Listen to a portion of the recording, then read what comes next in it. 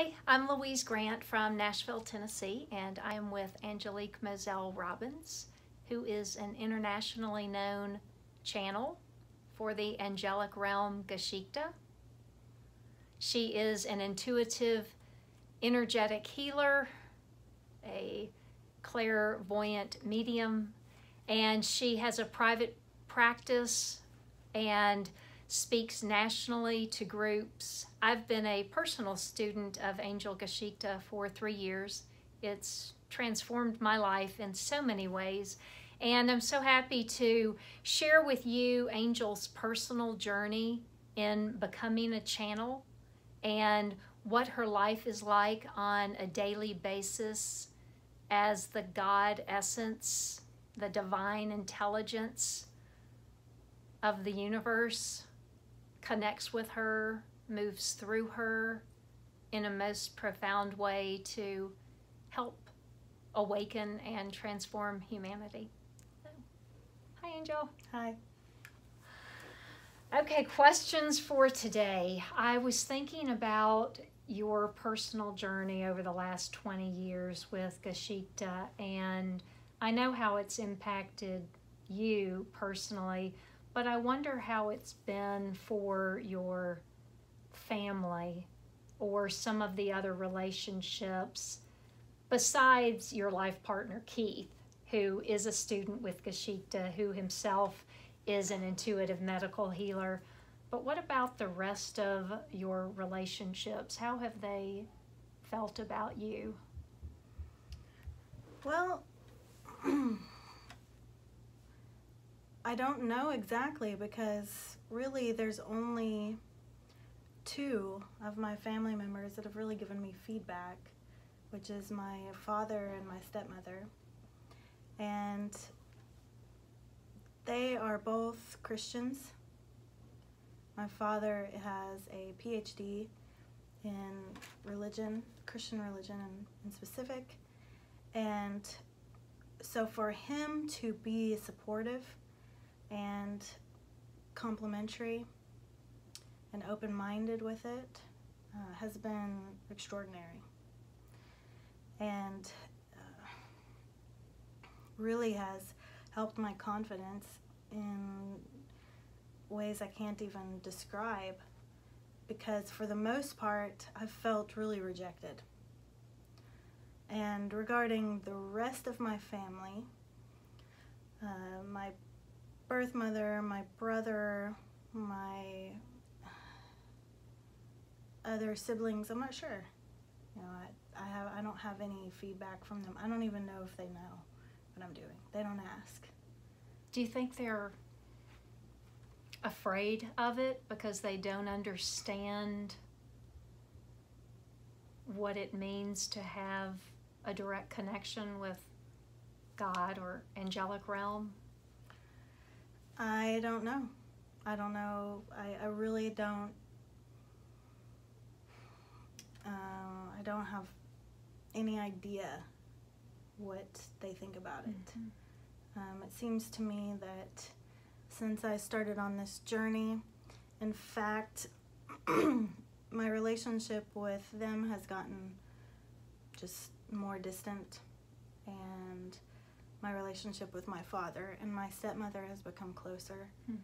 So, you know, I think that this type of thing just resonates with some and doesn't with others, and that's no different for family members. Yeah, that makes sense. And you know, we are in Nashville, Tennessee, so this southern part of the country, this known as the Bible Belt, and sometimes the fundamental Christian religions and theologies, I would imagine would have some people be skeptical because they just don't understand how it's possible that angels would move through you, because they see it only as, sure, it's fine for an angel to speak through the Bible to people who were written about in the Bible, but not in 2018. But you've been able to process that and just continue on and know that you have clarity about your path as a messenger? Yeah. You know, it's, do any of us really, how much of this is our choice kind of thing, you know? And I do realize that there's many things that have been my choice. Mm-hmm. You know, it was my choice to study with the woman who channeled Michael. It was my choice to really dive into this type of spirituality and to be open to it and to be willing. But there's a whole other component, which is also, I'm just kind of made for it. It just kind of happened this way. Mm-hmm.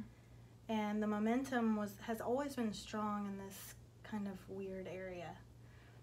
So I really think that all of us experience something like that. We don't always know why we're drawn to the things we're drawn to, but we are. Mm-hmm. And that's generally the way I look at the whole thing.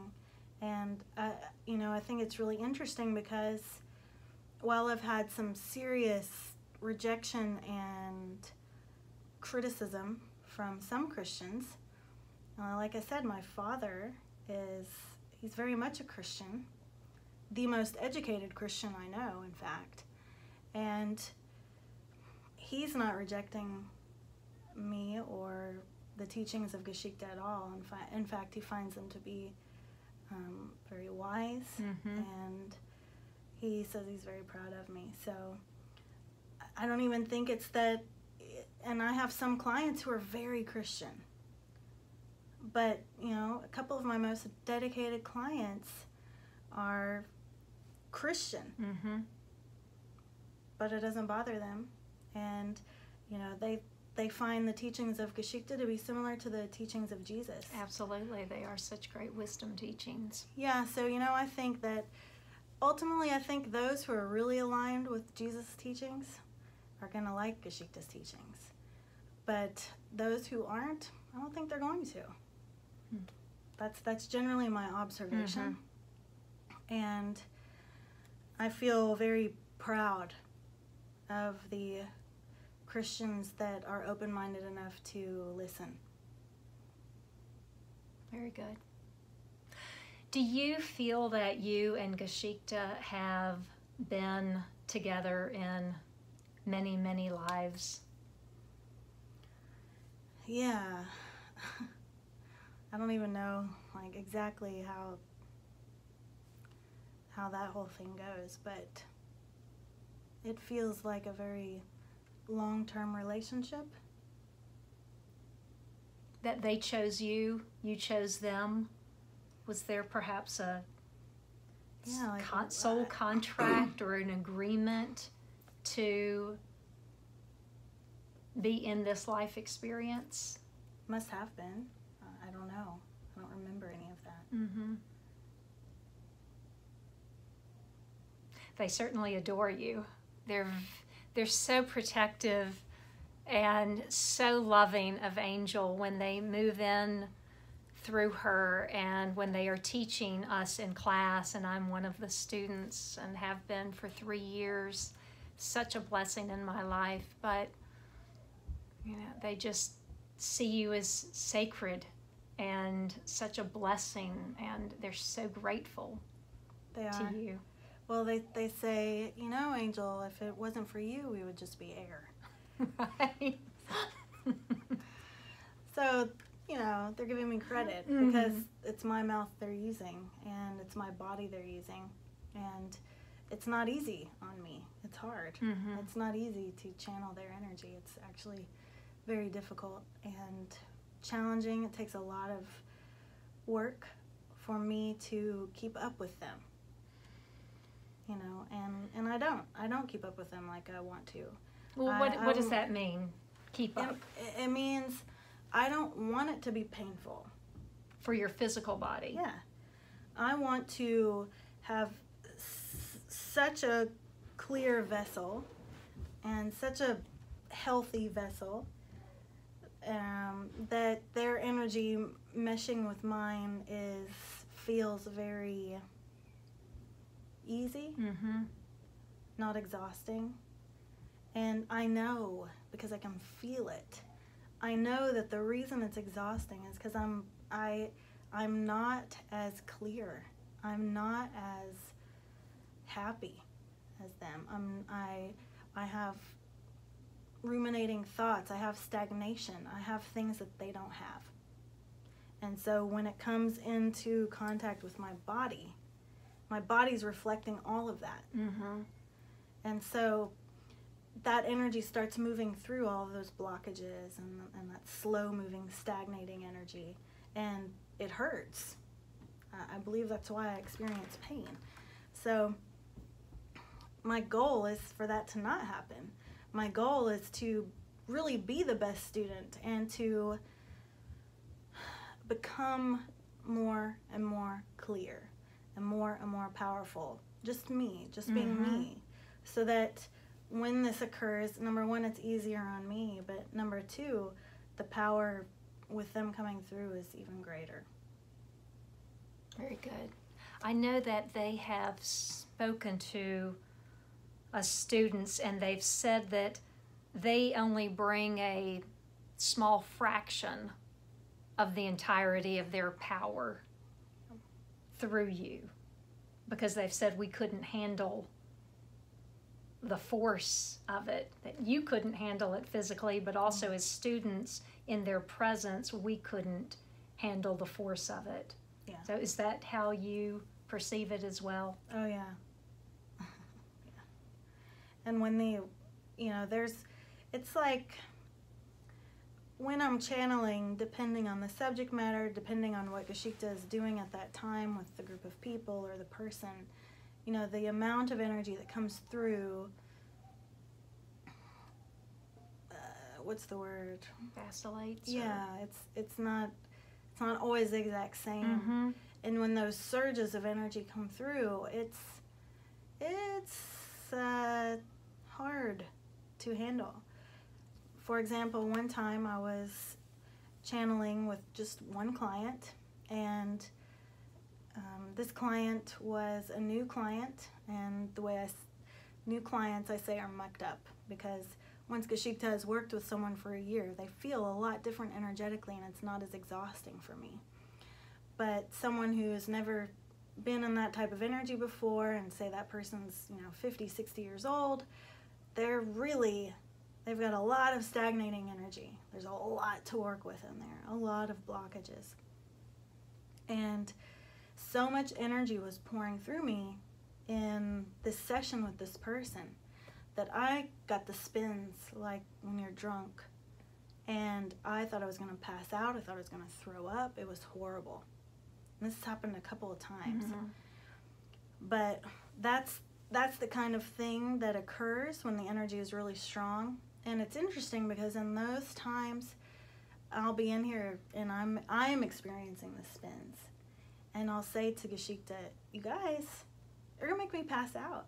It's going to make me pass out and throw up. I'm sure nothing that's coming out of my mouth is even coherent. Mm-hmm. And they'll say, it's coherent. And you're going to be fine. And sure enough, it's true. Mm-hmm. I listened to the recording back, and somehow my mouth kept moving. It was completely coherent. But my experience of it was like being shit-faced drunk and about to pass out, have a blackout drunk, That's scary. Yeah, it is. It can be. But you're brave. Well, when that happens, I don't really have a choice, because that's the point of channeling, where it's like there's something that Geschichte is doing, and I'm not in control of that. But I gotta say, I have never passed out. I've never had anything happen to me that was harmful to me. I feel like shit, but I keep getting healthier, so there's that. And that's why they're so appreciative, because they know what you have to go through physically and emotionally to be able to hold them Yeah. with all of their endless energetic power. Yeah. Yeah.